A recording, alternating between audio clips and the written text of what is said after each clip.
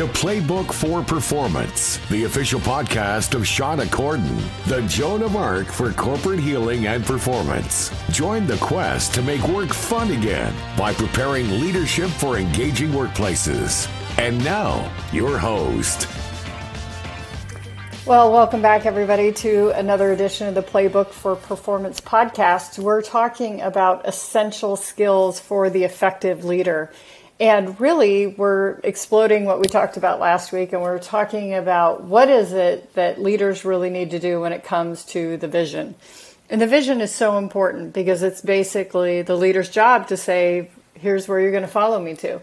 And we all want to know a very clear expectation of where we're going.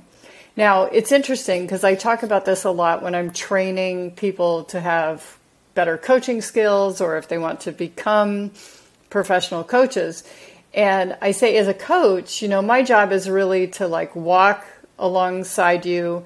And if we say we're going to hike to the top of this peak and then all of a sudden there's a fork in the road and you veer off to the right and you start walking towards the lake, I'm going to make the observation of, hey, I know we said we were going to go to the top, but I noticed that we're going towards the lake. Do you still want to go to the lake?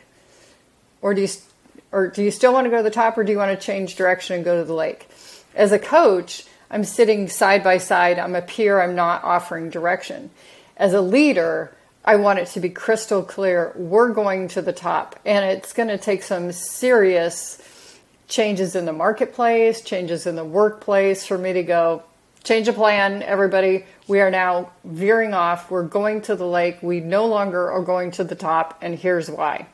So really important for people to understand that employees want a clear plan. Clarity is essential for us to take one step after another to move forward. So as leaders, we need to say, here's the plan, and here's how I think we could get there. Now, some employees want more direction than others. It depends on the expertise of your employees. Do you feel like they really have mastered the skills, they're experts in their field, or are they less experienced? And if that's the case, you can be a brainstorming partner, but you want to give them autonomy, because if we tell them what to do, parts of their brain actually shut down and they temporarily comply, but they're not as engaged. But if they come up with the idea themselves, they're way more engaged. And so we do need to give them some direction in terms of, here's the priorities, schedule's most important, or the schedule is least important. The scope of what we're doing is most important. Or it could be resources. How much money do we have? How many people do we have? Things like that. That whole project management triangle. And then as a leader, we are in a unique position to help overcome obstacles. So it could be that we grease the skids by getting agreement from leaders that may have to give permission at some point in the process. We might want to provide air cover. We want to make the work as easy as possible from our vantage point for them. So if you think about it as a parent, when kids are toddlers, it's like, do you want to wear the red shirt or the blue shirt? We're trying to make it very easy for them to accomplish the goal of getting dressed. Think about what that would be for your employee. So what is it that they need? This or this, whatever it is, to make it easy for them. Sometimes it's tools, sometimes it's training, sometimes it's a mentor. It really just depends on the situation. We want to make sure we translate that vision into actionable steps. So what are the steps that your employee needs to take in order to get this done? This is where we go into the work breakdown structure of, if I have to do this, what are all the baby steps that it takes to accomplish that? And we want to work backwards from the deadline. So again, as a leader, depending on the experience of your employee, you may partner with them, you may mentor them, you may just be there to raise any red flags if you think that they're missing something. You may just want updates because they're so experienced, and you can give them much autonomy to them to get it done. The same thing is true in leading ourselves. Before we can lead others, we have to lead ourselves. And so what is the direction for ourselves, whether it be our career path, whether it be our daily routine to maximize our health and performance? What are those things? What's the vision? What's it going to look like? So that's really our job as leaders. So what do employees want? Well, employees want clarity. They want a crystal clear expectation. The analogy I used at the beginning of this was you and I are taking a hike. We're going to the peak of the mountain. They want to know we're going to the peak of the mountain, and we can expect it's, certain grade percentage of hike, and it's going to take about 2 hours, and it will have some shade. It might not have any shade. There's no water. There's no restrooms. They want that kind of clarity. They also want the process to be as efficient as possible. So be really clear with what it is that you think will make them most efficient and what might trip them up. Sometimes we get distracted by shiny things that are kind of exciting to us, but for the most part, you can warn them, what is it that's going to get in the way?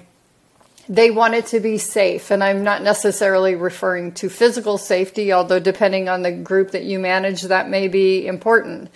But they do want to know that they can take reasonable risk and that they won't get attacked. Again, psychological safety, the number one attribute in high-performing teams. So they want to know that based on their logic, if it's well worked out, that they're not going to get blamed for things. They do want support, and they do want autonomy. They want to be able to determine what the schedule is, how soon they can work on things, who is part of their team, who they work with, what tools they use, all of that, if there's an option. What don't they want? They don't want rework. Everybody's too busy already. So everybody gets pretty upset if they have to rework a process. So if, for example, you change your mind and say, nah, the lake is really a better option, they're going to have to undo everything they did to get ready to go to the peak. And they may need different resources for going to the lake, etc.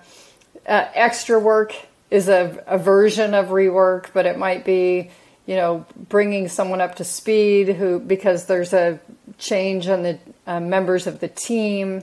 They don't want to get blamed for things when things go wrong, and they don't want to be micromanaged. So as much as possible, as a leader, hands off, just set some expectations in terms of reasonable milestones, how often you want to be updated, how quickly you want to be informed if things are going off track.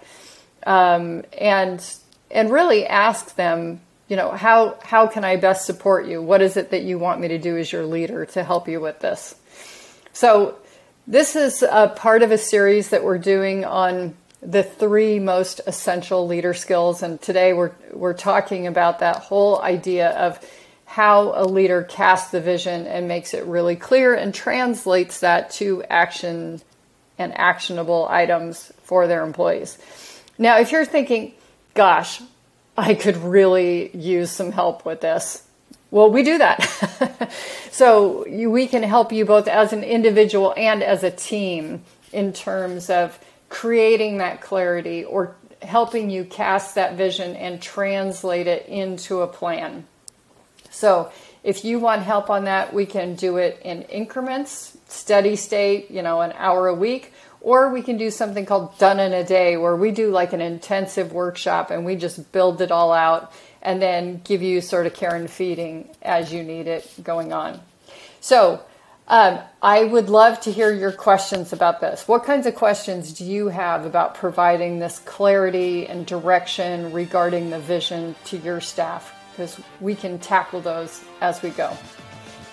Until next time, take good care.